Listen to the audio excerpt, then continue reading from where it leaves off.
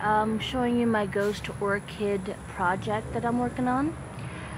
I've had these guys for, oh goodness, well, about 3 months now. They haven't really grown, but I had them in an aquarium, and I moved a betta fish into the aquarium, and the food has traces of salt in it, and orchids cannot handle any trace of salt. They die. Also sapsuckers were getting to them. So the salt weakened them, and then the sapsuckers moved in. So last night I took the whole thing apart. I got this board, the cork I had, I glued it onto the board. There's actually glass is glued onto in the back of it. And then I added screws down here, little tiny screws. And then I added fishing line, which entwined all the way up, back down, over, up again.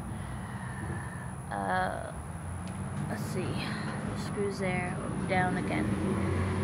And then they're really tight on there, so this holds the orchids. Now I had them stitched on now, and then when I had ghost orchids before in the past, I would glue them on, and they didn't like that at all. So these guys are neither stitched nor glued. They are held on by fishing line. And this is pretty strong fishing line. So, and I know with orchids they like to be misted, but you don't want to move them around too much. If you want them established, you leave them alone. Now I'm hoping the cork works, because I know that the trees these ghost orchids grow on are like almost, the bark is almost as hard as rock. So I'm hoping that the cork will suffice. If not, then I might have to get another batch if these die. But yes, I got my ghost orchids on eBay. I got a tub for about $130,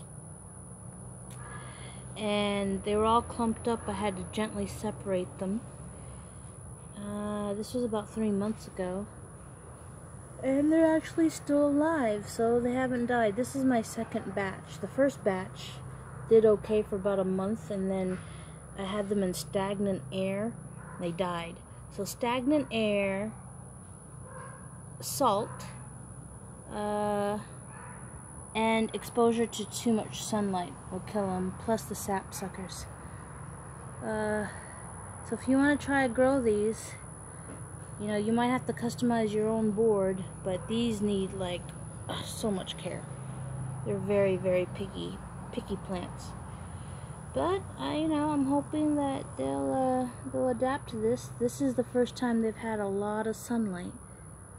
And right now I'm in Houston area, so Harris County, and it's like gonna be 80 or 90 today.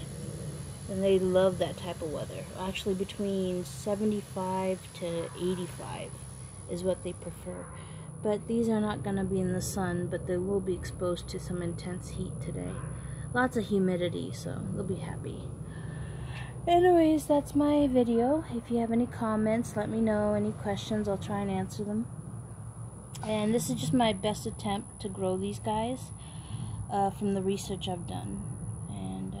Yeah, we'll see how it goes. Alright, take care. Have a wonderful day. Bye-bye.